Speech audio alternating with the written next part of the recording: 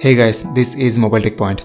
In this video, I'm gonna show you guys how to root your international variant of Samsung Galaxy S8 or the S8 Plus with the latest Magisk 14. Let's begin.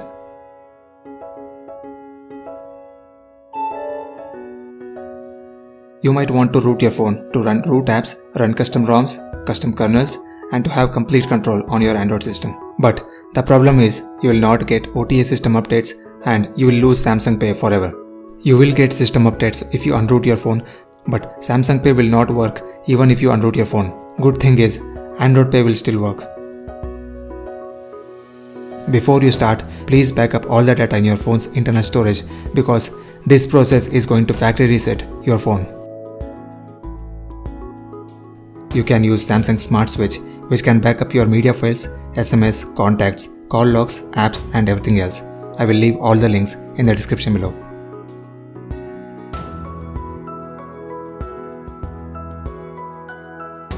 Now, you need to go to Developer Options. If you don't see this menu, go to About Phone, Software Information and tap on Build Number 7 times and come back. Now you should see Developer Options. In Developer Options, make sure USB debugging and OEM unlock are enabled. You need to download Twrp recovery file, Verity zip file and Magisk zip file. I will leave the links in the description below for all these files.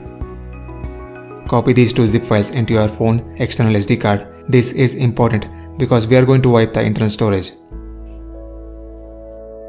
Now you need another software called Odin to flash the firmware. Go to odindownload.com and download the latest version, which is 3.12. This is a zip file. Extract it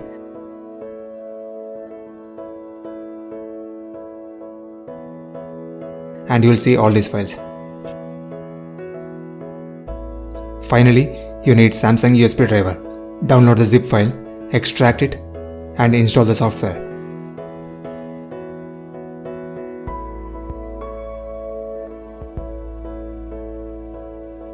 Now power off your phone. Press and hold volume down, Bixby and power button all at the same time for few seconds until you see this warning screen. Press volume up to continue. Now connect the phone to your PC with a USB cable. Now open Odin and you should see this blue indicator. If you don't see this, then try connecting your phone to another USB port. Click on AP and select TWRP tar file. Go to Options and make sure Auto Reboot and AF Reset Time are checked. Then click on Start. When you click on Start, the file will be flashed in 5 seconds.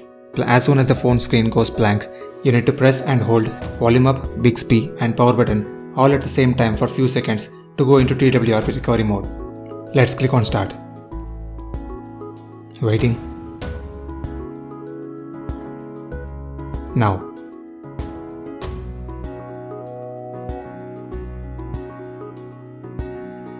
Now we are in TWRP recovery mode and we don't need the PC anymore.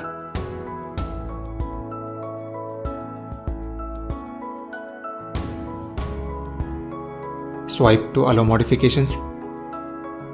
Click on Wipe. Format data. Type Yes to erase internal storage. Go to Advanced Wipe. Select Dalvik Cache and Cache, then swipe to clear. Go to Install and select No Verity zip file and swipe to flash.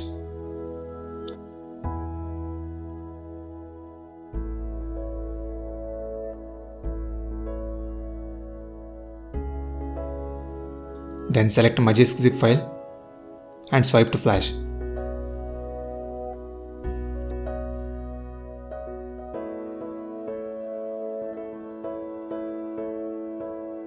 Click on Reboot System. Mind you that first boot may take up to 10 minutes, so don't worry about that, wait for it.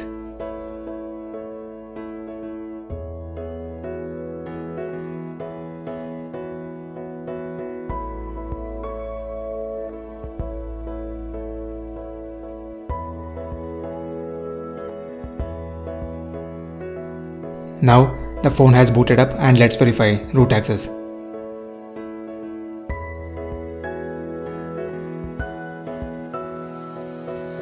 There you go, the phone is successfully rooted. Some apps like Snapchat, Pokemon Go and Tata Sky won't run on rooted phones, but the advantage with Magisk is you can actually hide root from those apps and make them run.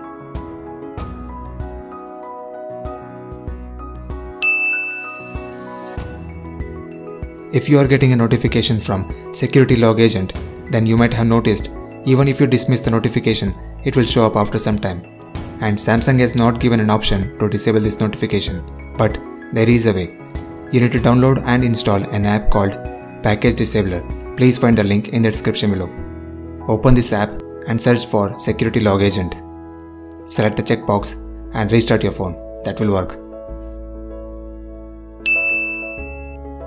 If you like this video, please hit that like button and also subscribe to Mobile Tech Point for more tech videos. And also click on the bell icon to get notified every time we upload a new video. Thanks for watching. If you have any questions, please drop a comment. I'll be happy to answer them. I'll see you in the next one. Until next time, peace.